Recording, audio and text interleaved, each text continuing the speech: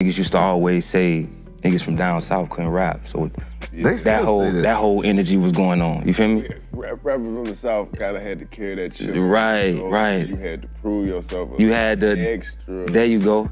But my thing was they were saying motherfuckers couldn't rap, and I was like, y'all not even listening to what they was saying. Like some of the shit they was like referring to rappers like, oh, they sound country and shit. I'm like, did you not just hear this nigga say this big ass word just because the nigga got a motherfucking accent? You know what I'm saying? Like, yeah, that shit crazy. Yeah. They just didn't fuck with the Southern lifestyle though.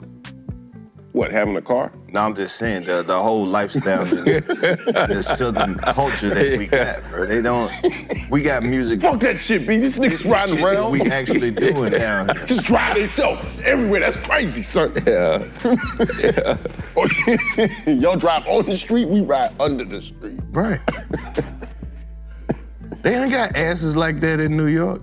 No, ass it's not enough room. They ain't got asses like that. You gotta go. So they don't understand why we need certain shit.